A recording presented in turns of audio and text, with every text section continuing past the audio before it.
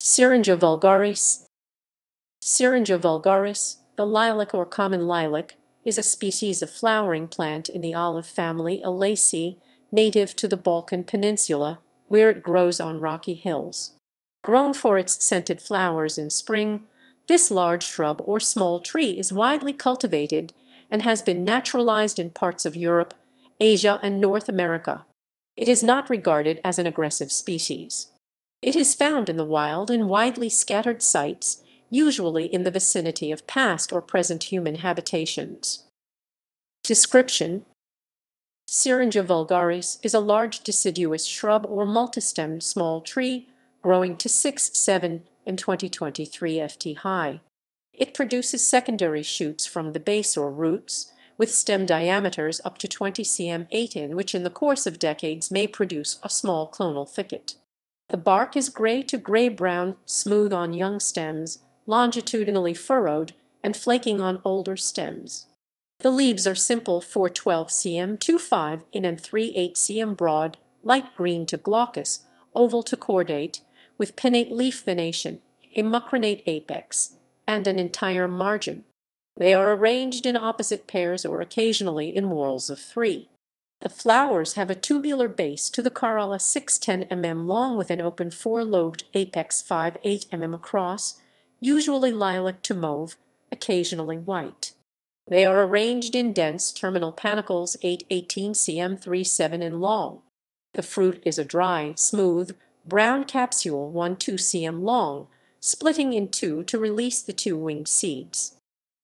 Taxonomy and naming. Naming. Syringa vulgaris was first formally described by Carl Linnaeus in 1753, and the description was published in Species Plantarum. The Latin specific epithet vulgaris means common in the sense of widespread. Garden history. Lilacs, both S. vulgaris and S. expersica, the finer, smaller Persian lilac. The Holy Roman Emperor's ambassador, Augir Geislin de Busbecq, is generally credited with supplying lilac slips to Carolus Clusius about 1562. Well-connected botanists, such as the great herbalist Jean Gerard, soon had the rarity in their gardens. Gerard noted that he had lilacs growing in very great plenty in 1597, but lilacs were not mentioned by Shakespeare, and John Loudon was of the opinion that the Persian lilac had been introduced into English gardens by John Tradescant the Elder. Tradescant's continental source for information on the lilac, and perhaps ultimately for the plants, was Pietro Andrea Mattioli, as one can tell from a unique copy of Tradescant's plant list in his Lameth garden, an adjunct of his Museum Tradescantianum. It was printed, though probably not published, in 1634. It lists lilac Mattioli.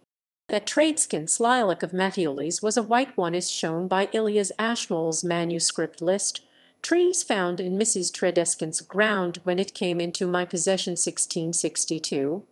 Syringa alba. In the American colonies, lilacs were introduced in the 18th century. Peter Collinson, F.R.S., wrote to the Pennsylvania gardener and botanist John Bartram, proposing to send him some, and remarked that John Custis of Virginia had a fine collection, which Leeton interpreted as signifying common and Persian lilacs, in both purple and white, the entire range of lilacs possible at the time. It is also slowly making its way into the world of bonsai, where it is loved for its flowers and multistem features. Cultivation. The lilac is a very popular ornamental plant in gardens and parks because of its attractive, sweet-smelling flowers, which appear in early summer just before many of the roses and other summer flowers come into bloom. In late summer, lilacs can be attacked by powdery mildew, specifically Uricipes syringae, one of the Uricifaceae. No fall color is seen, and the seed clusters have no aesthetic appeal.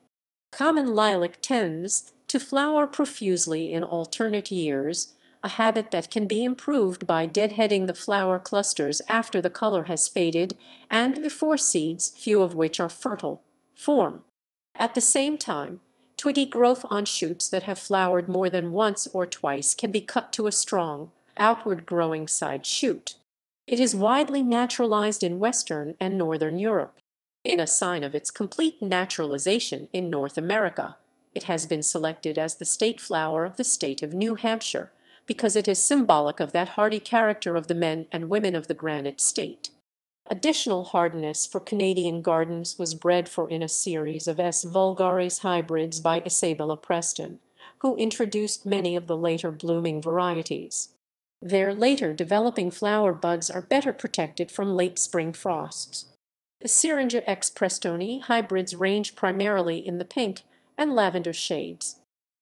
Cultivars. Most garden plants of S. vulgaris are cultivars, the majority of which do not exceed 4-5 and 13-16 ft tall.